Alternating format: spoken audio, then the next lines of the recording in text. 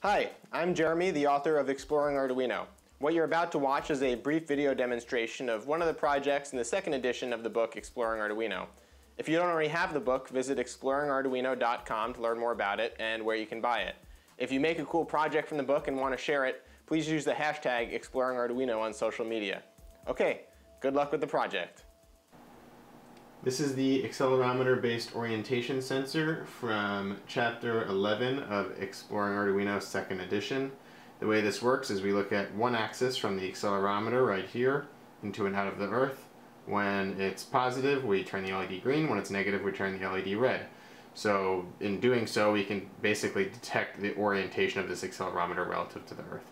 I have the Arduino taped to the back side of the breadboard so that I can hold everything in place while I test it. So when we go to turn it over, the LED turns red. When we turn it back up past the horizon, the LED turns green. And this should work regardless of what other orientation it's in.